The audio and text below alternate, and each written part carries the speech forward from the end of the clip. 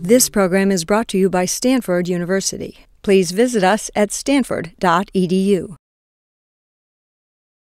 What I found from this study was that as carbon dioxide, it directly impacted the temperatures. It increased the temperatures worldwide and in the United States, and it increased water vapor.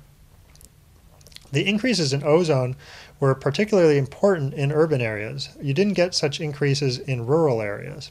It was where the ozone was already high in already polluted areas that ozone increased more with higher temperatures due to carbon dioxide.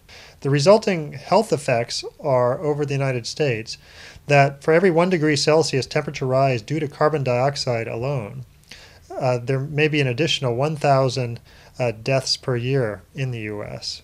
And this translates globally to about 20,000 extra deaths per year due to air pollution. Many of these deaths occur in California. So California is particularly vulnerable to climate change because 6 out of the top 10 polluted cities in the United States are in California. The U.S. EPA turned down a request by California to allow California to control or regulate carbon dioxide emissions.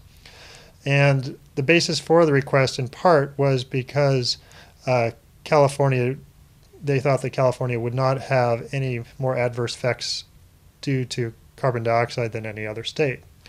But they did not have the benefit of this study, and this is in fact incorrect because of the high pollution in California and the fact that higher temperatures make pollution even worse where the pollution is already bad. This study really indicates that there's a need. Well, it shows a link. It shows a definite cause and effect link, not just a correlation, but a cause and effect link between carbon dioxide and air pollution health problems. Some people have said that you don't inhale climate change.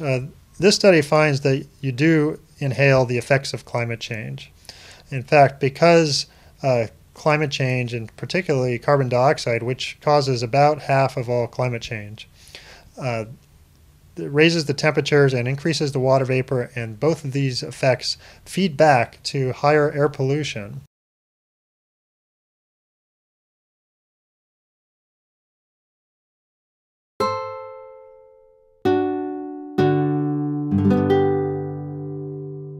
The preceding program is copyrighted by Stanford University. Please visit us at stanford.edu.